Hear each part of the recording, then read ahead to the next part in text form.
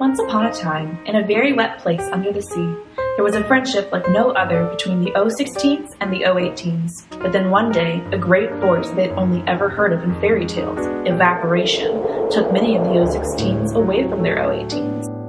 There was enough energy for a few O18s to tag along, but most of them were too heavy, and they were left behind. These O18s were very lonely without their O16s. Darn my atomic mass. If only I were lighter. Then I could have gone with Jen. In the atmosphere, Jen found herself surrounded mainly by other O16s who were split apart from their O18s, although a lucky few couples remained together. Oh yay! We're here on our honeymoon. Take a picture of us in the atmosphere. Oh my! What was that? Ollie? Ollie! Ollie, where'd you go?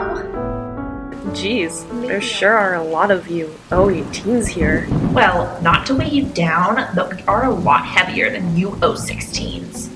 Our atomic mass is just bigger than yours, so we precipitate more easily. You're lighter, so you and the other O16s were evaporated more easily. Oh. Yeah, precipitation is such a fat shamer. I'm gonna protest once I get back to the ocean. Brr, it's cold.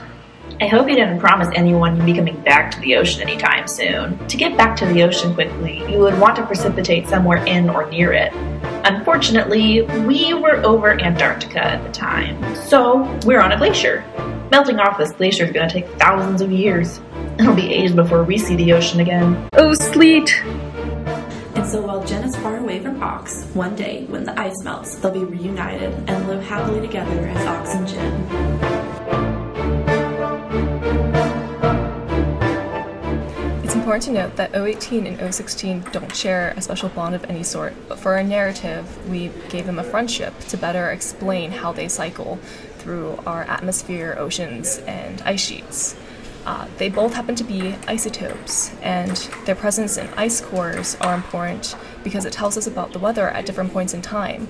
We can see this from the O18 to O16 ratios, and these ratios vary due to their differences in atomic masses that cause them to precipitate and evaporate at different rates as explained in the narrative. Thanks for watching.